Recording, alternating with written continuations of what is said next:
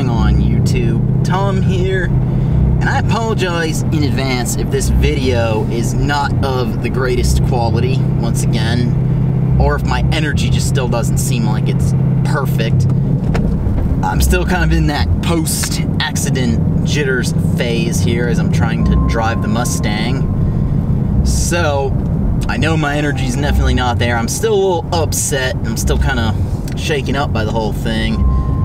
But I figured, you know what, let's do this. Let's just continue to make content. I think moving on is sometimes it's the easiest way to get back to normal. So yes, I am looking for a new daily driver right now. Once again, like I said, my dad's letting me borrow his truck, and then I also can just drive the Mustang on the weekends like I normally do. So the good news is I don't think I'm going to be hurting for vehicles, and hopefully I get a good settlement from the whole accident deal. But I figured, you know what, let's make a different type of video today. It's actually been a long time since I've made kind of just an opinion video on a general topic. So, people are always kind of discussing car mods on various Facebook pages, Instagram, YouTube. And I figured let's make one about the 5, in my opinion, worst car mods right now. Kind of the worst automotive trends that I think just need to die. They just need to go away. You all need to stop doing them to your vehicles so we can get on to good stuff with cars. Now, these 5 things are my opinion, what I do not like to see on cars. I apologize in advance to any of you who subscribe to this channel or watch my videos who have this done to your vehicle, because don't take it personally, but these things I don't like. And also, these 5 things, they're not going to be in any particular order. It's just 5 random things that I really don't like. So number 1 is one that everybody just really dislikes, and there's definitely a lot of offenders around here with this one, and that is popcorn tunes. They just end up being annoying, regardless of who you are. When you're standing around at a car meet and some guy decides to set off his popcorn tune, it annoys you a lot. Now, the other thing with popcorn tunes, they're not even in general that bad, but a lot of guys go well above and beyond just a little pop, pop, pop. Around here, these guys seem to love them that go off like gunfire, and it just sounds ridiculous, and that's how you get a meet shut down, because it sounds like gunshots are going off in the background, and those who've never heard gunfire, that's what they're going to think.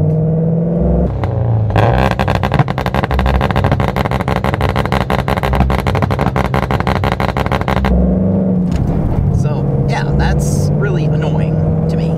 Now, a lot of cars nowadays are actually coming with some burble to them. Like my Mustang, this car specifically, it has a little pop, pop, pop when you let off the gas. How well you can really hear it on video. Definitely when the car's cold, it burbles a good bit. When you hit that right downshift, it makes it sounds really good to me. New Supras have it.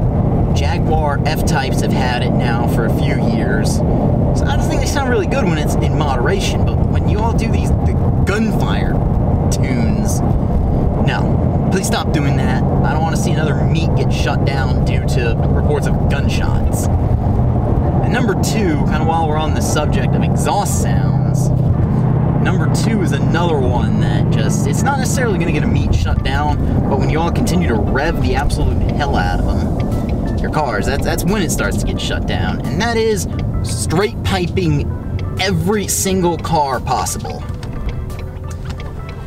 Now, straight pipes have a purpose.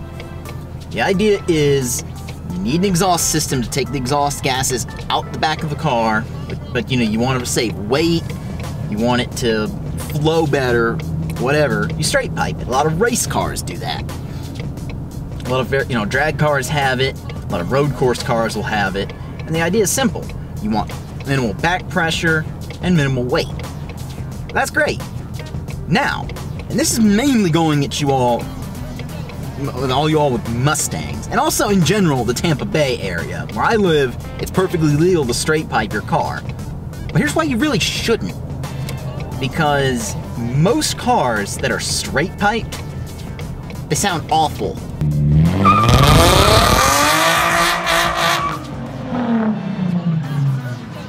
Mufflers have a purpose, and that's to quiet down the sound and also reduce a lot of the sound effects cars make. Now, believe me, I love a loud exhaust just as much as anybody else. I have a resonator delete on my Mustang, and I think it sounds absolutely amazing. You all hear the cold starts with a lot of videos I make with this car. It's worth it. If you get the right setup, it sounds so good. But noticeably, I still have a muffler on my car. I have mufflers, I should say. Because it adds tone. These cars straight pipe, they sound downright awful. And it's not just Mustangs who do it. Any of you all in a VQ motor, 370Zs, G35s, 350Zs, etc. It's a little bit much, and your cars, those sound like trombones going down the street. So guys, please consider that before you straight pipe. Your car is just simply not going to sound as good. I know you don't want to spend the ridiculous money for some of these exhaust systems, because I know with Mustangs, they're starting to run into some serious money now. But I recommend it. Get something professional. Don't just hack off your exhaust and call it a day. Alright. Now, number 3. Number 3 in the world's worst mods are the camber gang, guys. Now, camber is a bit of a tricky subject because a lot of performance cars are cambered slightly. Slight negative camber for when you're going around a corner, you're braking hard, etc. When you're on a track, it makes sense. That's, race cars the same way. A little bit is acceptable because of that. Now it's it's what manufacturers' specs will end up being.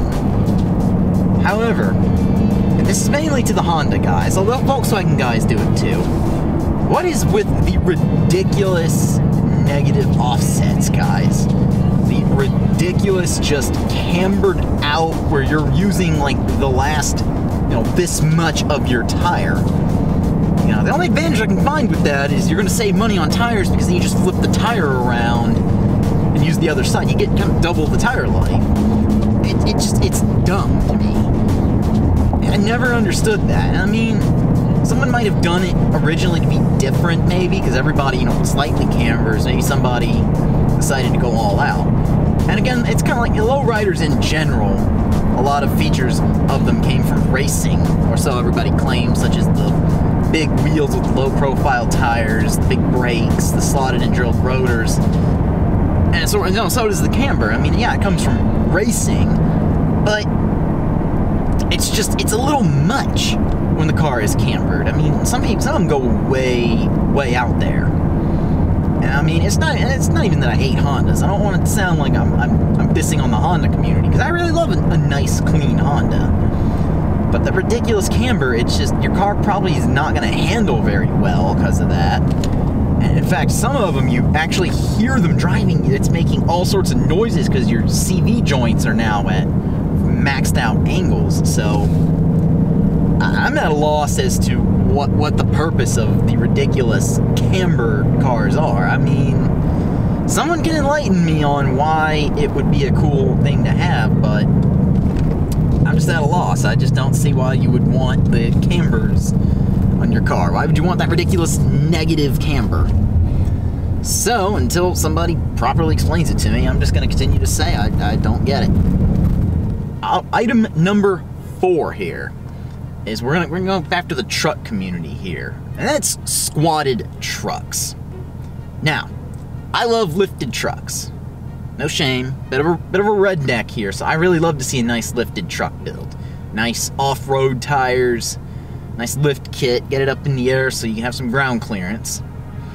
And and then you see some of the more show trucks, but they're still lifted, but they're not necessarily for off-road, they're just more for the style. Fine, I'll allow it. But the one I will never understand, and to this day I'm still trying to figure out where it came from, and that's the squats. You know, also known as the Carolina squat, or lately I've been seeing it get called this in the Tacoma forums, and that's called it's called tooted. So basically what that means is your front is lifted way up in the air, but then your back end, and the Tacomas especially, you take the rear blocks out and you actually drop the back end. So it just ends up kind of proving how useless a lot of these lift kits are. Because you end up in a situation where you can't really use your truck as a truck anymore, because everything would just roll out of the bed. Of course, you've now reduced your load capacity because of that. And on top of that, it just looks dumb. You're now, as the driver, you're now facing up in the air. Your headlights probably don't even point at the right direction. And why would you do that? Why would you not just lift it all the way around if you're going to? Because, like I said, I love a lifted truck, and I think a lot of other people do. Squatting it just looks horrible. And it's always got, and then as always, they put the tow mirrors on them, and then it ends up looking like you're on like a ghost trailer. I mean, to each their own on that one. Like I said, I love trucks. Because of this, the accident I had this week, I'm in the market for another Tacoma right now, so there's a very good chance I could be lifting another Tacoma, or whatever future Tacoma I get. So, I like lifted, but I just will never understand it. It looks like, and the common joke is, it looks like you ran out of money to finish your lift kit. So, I mean, again, someone explain it to me. And then, of course, the fifth and final thing while we're going on appearance. This has been a bit of a trend I've seen around in the area. And that's with vinyl wraps. Now, I like vinyl wraps as much as anybody else. Vinyl wraps are cool. They have a very good purpose. And that is, you want to change the vehicle's paint without actually painting it. Now, a good quality paint job is, 20 grand or more for certain vehicles. And I know someone will say, oh, no, my boy will do it for 600, but alright, you want an actual OEM quality paint job where the car is truly painted right, it's going to cost you. And a good vinyl wrap, most cars, you can wrap an entire car, for about $4,000 or $5,000, which is still expensive, but it's definitely a lot cheaper. And plus, you don't mess up the paint that's already on there. If the car's got, it's kind of a collector car or something, you don't have to mess up its factory paint job to go ahead and put a vinyl wrap on. If it's done correctly, you can just remove it whenever, and the paint underneath will be fine. But a lot of guys take vinyl wraps a little too seriously. Guys will turn around and put on these horrible wrap jobs that just are tacky, dumb looking. It just lets you know that they have more money than you, and they don't care. I mean, and not to call the owner out on this, but there's a Lamborghini Huracan in this local area that I've seen a few times at a few different car shows. He always has a different wrap job on it. Now, I've talked to the owner, he's a cool guy. But when I first saw the car, it had this hideous purple camo on it, which really wasn't that bad, but it was like, alright, to each their own. He likes it, whatever. He's got more money than me, clearly. That wasn't bad. It was one paint job. A wrap job, I should say. The very next time I saw the car, instead of the purple camo, he had changed it to an emoji-themed wrap job, which was just a little bit extreme. It was like, oh, okay. I get it. You like emojis, all the different emotions. They have a purpose. I use emojis too in text messages. Kind of show my purpose, show them some statement. But it was loud, and it was just kind of out there. And then the most recent time I saw it, he had a Toys for Tots wrap job, which now it's actually cool because that's for charity. It had a purpose, but it was still like, wow, you spent how much money to get that done? Looked like the car was gift wrapped, which was, it wasn't terrible. It wasn't a bad idea, but it was like, it's just out there. And I mean, there's more examples of that. He's not the only one. There's a lot of them around. Some are much cooler than others. I mean, if you have the right setup for, you know, a show car, I get why you'd want a really cool wrap job. And of course, now, like I said, you can do it a lot cheaper than you can a paint job nowadays. And if you want to undo it, you just peel it off. So, that is my 5 things that I really wish would go away in the automotive community. Now, again, that's my opinion. That's what I think.